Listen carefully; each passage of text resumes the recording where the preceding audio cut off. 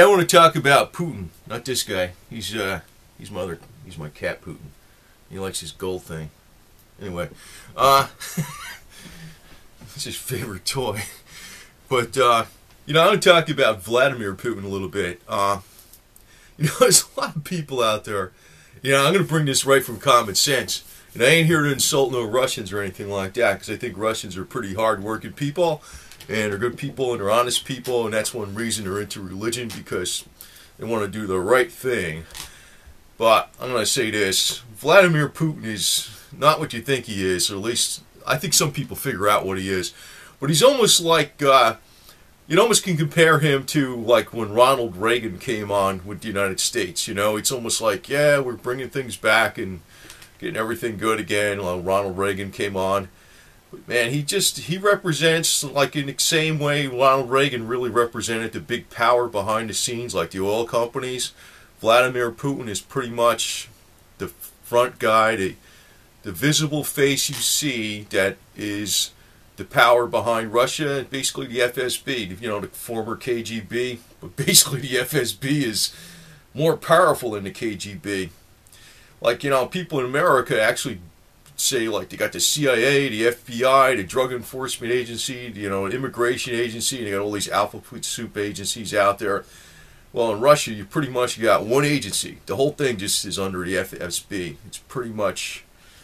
So, you can realize that abuses can even get worse. And I'm not knocking Russia, but I'm just trying to say, people... Wake up on Vladimir Putin. He ain't some crusader. He's not what you think he is. I'm going to point out a couple common sense things. One thing that came to light with Cyprus, when it had all the Russian depositors that have their money in there, and Vladimir Putin is getting really pissed off about that right now. Well, if you know this, I mean, does the average Russian have money in Cyprus? Hell no. It's big bucks Russians. Now, why do they have money in Cyprus? Why is it in a Russian bank? Because then if it's in a Russian bank, in Russia, around Moscow, or whatever the hell, wherever it is in Russia, it would be used to be lent out for people that need loans. Maybe maybe a farmer needs capital, or in business, a new entrepreneur needs capital to present to, promote a new product that he has and a new invention. There's a lot of engineers in Russia, a lot of smart people in Russia, so there could be a lot of smart, innovative businesses. So why isn't that capital in Russia versus Cyprus? The answer is because it's basically, these are Russians that are dealing with the West. They're Russians, they're elitist. They don't give a damn about Russia, they're dealing with the West. And one good tip-off about Putin, though, he's really buddy-buddy with Berlusconi. He always was. And, there's an elite group, basically, on the top of Russia. And that's who has money in Cyprus. It's been known as a tax haven in Europe. And I don't know everything about it, obviously, man. I don't know, there's a lot of stuff I don't know. But actually, the truth with Cyprus, it makes movies look like what goes on in the financial world. It makes movies look like nothing. Like like stuff you would see even on a James Bond movie or something. The stuff that goes on, it's even crazier than that. But Vladimir Putin is all part of this. I'm not really giving you evidence per se, but I'd like to present something where if you use a little common sense, you could figure that Vladimir Putin isn't this guy that's like a big crusader. He's not. He's all part of the New World Order, and actually, they're all elitist, and they'll cut each other's throats to be on top. In other words, Vladimir Putin will cut some Westerners' throat to be on top, and some Westerners will cut Vladimir Putin's throat to be on top, too. They ain't out for the little people at all. And just figure this, Putin's getting all upset about the Russian depositors' money in Cyprus. Sending warships to the Med, which was one of them, and possibly having if they get bailed out, they'll have a Russian port in Cyprus area too. But figure, why is he getting? Why is the money there in the first place? Right? And whose money is he getting upset about? Is it some average Russian that, you know, worked hard and he's, you know, toiled, you know, a lot in a factory or something like that, and he's got a little savings account in Cyprus. No Russians have Cyprus money. No Russians have money in Cyprus accounts other than the real top dogs. And a lot of that money is in there because it's coming from other sources, or it's going through companies. And a lot of times, you know what goes on too? Man, I shouldn't say this shit, but because I don't know too much about it, so I'll say in real general. But you know what? You know why a lot of money's in Cyprus too? Because they're doing business with the West, right? But if it's going through another company, I'm going to be real sketchy about it because I don't know that much about this, okay? I really don't, because if I did, I mean, I'd have a gazillion dollars, but I wouldn't have it in Cayman Islands derivative. I'd have it in gold bricks and palladium, Russian palladium coins. That's what I would have my money in if I got their kind of money. But, you know, the reason it's in Cyprus is because it goes through companies that could be like set up in different ways, and they could be doing business, and what they'll avoid is Russian taxation.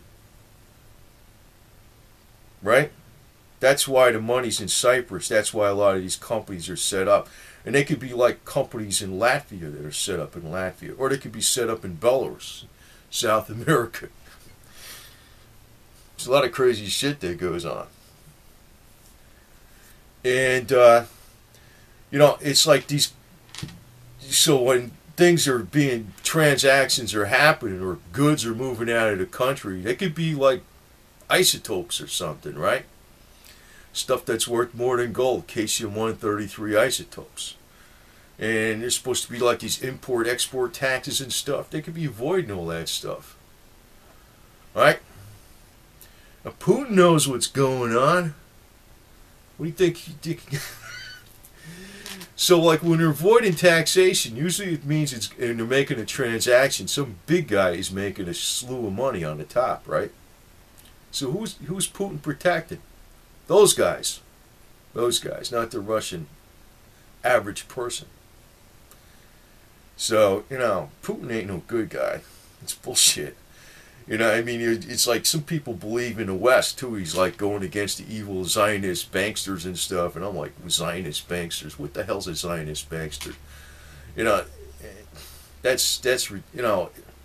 There's almost like a propaganda out there about the New World Order and all this kind of garbage. I mean, I think it's just the same old greedy bastards all over the place, and that's just how it is.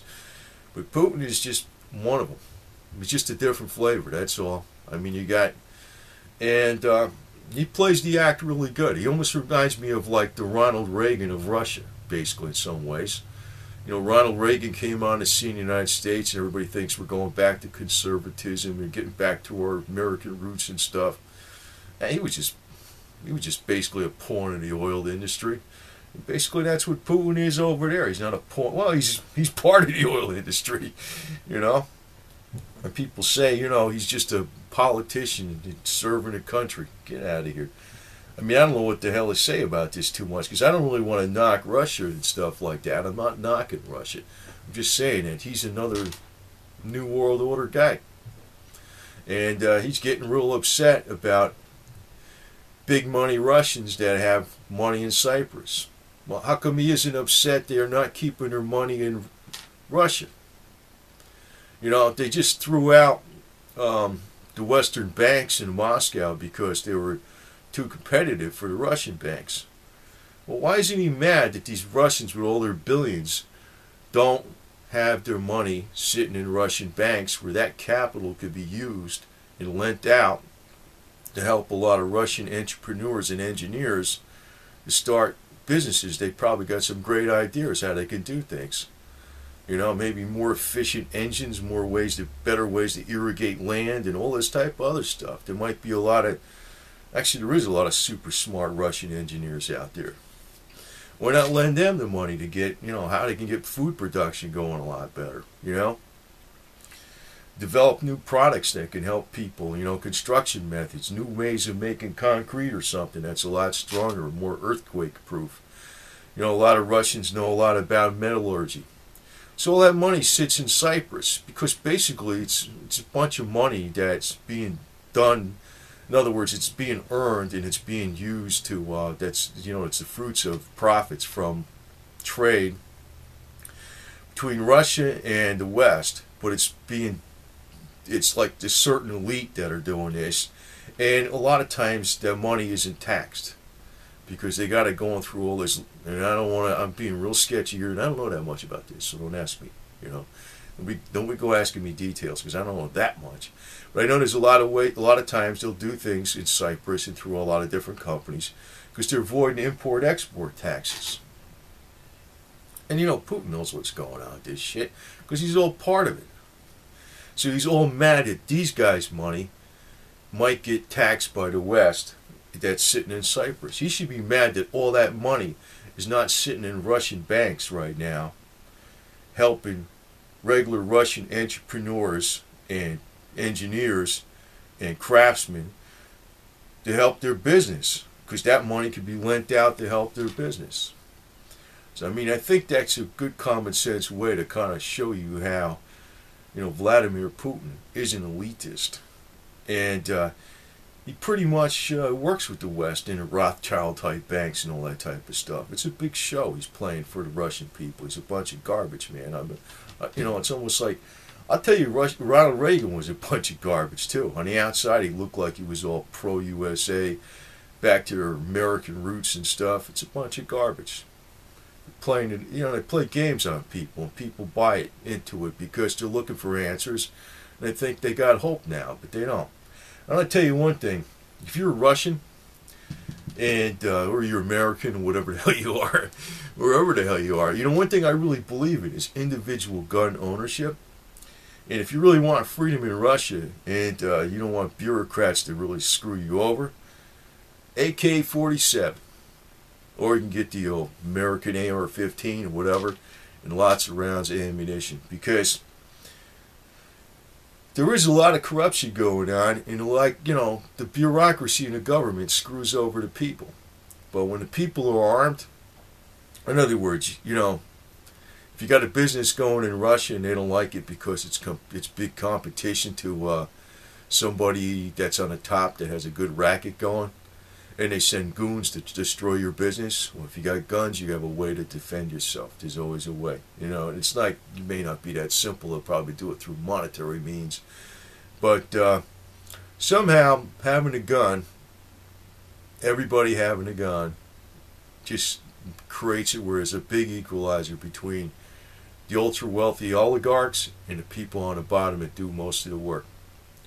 So, that to me, that would be the solution to actually solving problems in Russia. Not Vladimir Putin. I would say it would be the AK-47. Everybody own one. That's your weapon. And you guys figured that one out. It's a good weapon. I personally like the AR-15 better, the M16 version, but I know the AK-47 is really good. But if everybody, everybody had an AK-47 in Russia, you'd have a hell of a lot more freedom. Don't get all your eggs behind Vladimir Putin like he's going to save the world, because it's pretty obviously, to me, that he actually is in cahoots with the biggest crooks there are in Russia, and that's why he's all mad about the money in Cyprus being taxed, because those are the guys that are the elitists in Russia. He's worried about them. If he was really a good guy, he'd make sure all that money in Cyprus they keep in those bank accounts goes into Russian banks, and that money is used to capitalize Russian entrepreneurs and people with innovators and people that would help mankind with great ideas. But nope, he's worried about protecting, the inner organized crime circle, basically, which goes on in Russia. That's what he is about, actually. He's got a nice image, but he's not really a good guy like a lot of people think, both in Russia and the United States. They don't know what that guy's about. He's not too cool.